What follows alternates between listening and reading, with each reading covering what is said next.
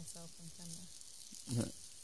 It's 9:45 and we're God knows where, and Kaz is cooking plantain. Show them the view. On our frying pan that we haven't used yet, that we got from Decathlon the other day. And this is the view. You can't really see much. But we did position our tent specifically to give us that particular view. Or I did anyway. There's a river down there that you can't really see. That's Kaz's favourite tree. She reckons there's bunnies living under it. And today we've come about 50 kilometres, I think, from Liège down through a town I can't remember the name of, Rochanchamp or something, and to the Red Cross Centre in or near another town that I can't remember the name of, a little village. What? Nonceveux, I think. Yeah, Nonceveux, something like that. No hair.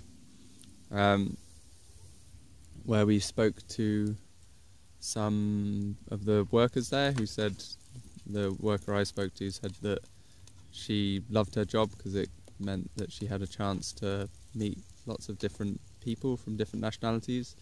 They have about 30 nationalities there at the moment, and there's about 210 people, including 50 children running around. One kid on a bike took a shine to Kaz, I think because we poled up with a couple of bikes as well. And yeah, then we had Congo spoke French, English and Dutch. I don't know how old she was, but she'd only been here a year and spoke all of the languages. Nice. They have classes, and the Iraqis we spoke to, who are one Iraqi guy in particular was 38, and he said that he had an absolute horror show learning French in a classroom full of 8-year-olds. But yeah, so there was this other Somali guy who'd just received a negative response to his asylum claim. He's going to appeal. But the woman I spoke to in the Red Cross Centre, the Red Cross employee, said that Somalis quite often have trouble because they can't actually prove that they're from Somalia because they don't have documents. And so a lot of them get negative results, even though if only they could prove where they'd come from, they would actually get positive results. And this guy had had his interview and had then been left waiting for 8 months in the centre, checking the post every single day for his decision, and after 8 months got a negative result. As you can imagine, he was furious. The Iraqi guys as well, the other Iraqi guy had been here for a year and he hasn't even had an interview yet.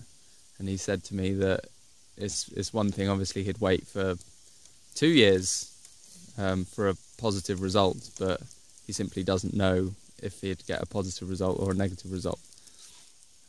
So his life is basically on pause. And although it is a beautiful place to come and live, maybe for a little while, I can imagine it would get pretty boring after more than about 6 months, maybe, in summer. But yeah, it's pretty darn cold right now. But yeah, they all live together like a big United Nations hostel. And yeah, the Iraqi guy we were speaking to said that yeah, he had no family or friends in Belgium, so whoever was in the centre, that was who he had made friends with. So yeah, is that plantain done? Do they want to see it? It's getting pretty ready. This is our life. Nope, that one's a bit bent. Talking to people about migration and